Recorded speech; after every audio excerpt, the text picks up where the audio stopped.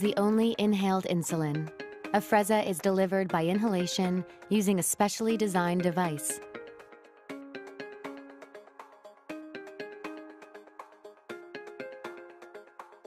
Afrezza is available in color-coded, single-dose cartridges of 4, 8, and 12 units.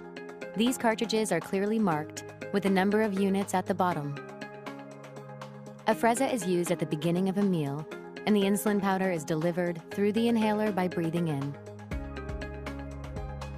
Afrezza is administered in 4 steps. Step 1. Select the Afrezza cartridge. Check the number of units at the bottom of the cartridge to ensure the correct dose is selected. Multiple cartridges are required for doses exceeding 12 units.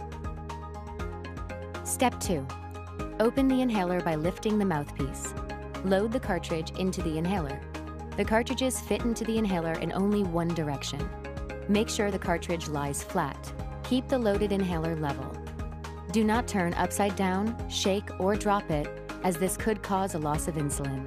Close the inhaler by lowering the mouthpiece until you hear a snap. Step 3. Remove the mouthpiece cover. Hold the inhaler away from mouth and exhale fully.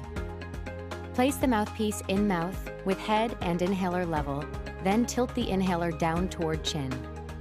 Inhale deeply through the inhaler and hold breath as long as is comfortable before exhaling. Step 4. Put the mouthpiece cover back onto the inhaler. Lift the mouthpiece, then remove the cartridge from the base. Dispose of the used cartridge in household trash. To recap: 1. Select the Afrezza cartridge. 2. Load cartridge into the inhaler. 3. Inhale Afrezza. 4. Discard used cartridge.